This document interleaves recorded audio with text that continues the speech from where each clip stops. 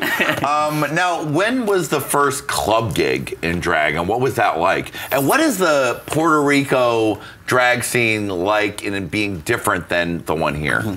My first big show was after we did the Pussycat Dolls. Yeah. We became like known like on the island a lot, so we did it like 3 or 4 times in like different cities, and people really liked me, and I was like, well, you know, I should do something. So I competed in Road to Diva. And it's like this talent competition where they give you a theme each week, and you have to build this whole show. Wow. And yeah, I competed there, lost. Then I competed like 3 or 4 pageants, and I won my last 2.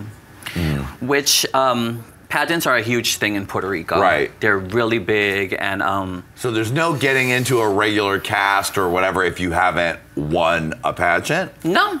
No, like if you're feeling yourself today and there's a pageant tomorrow, you'll be like, well, I'm getting ready. Right. And I'm competing. And it kind of sucks now because everybody wants to compete. You know, when I started, it was the old drag, which was like Nina Flowers. That's, you know, she was the first drag queen I ever saw. Wow. And when was that when you first saw Nina Flowers? And what was that experience? Years ago.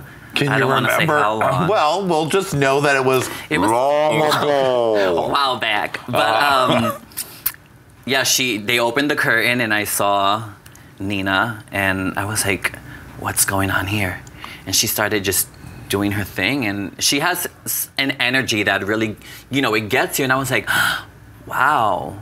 It's like it was she meant everything to me, and the way she when she meets you, and you could feel how genuine and nice she is, and she's super talented, and I was so happy to meet her. I was like, yes. Right. She was the one who told me, girl, you need to audition. I'm like, but Nina, I don't know how to do my makeup. I don't know how to do my hair. I don't know. It's like, girl, you'll learn. You'll learn little by little. And Hey Qween!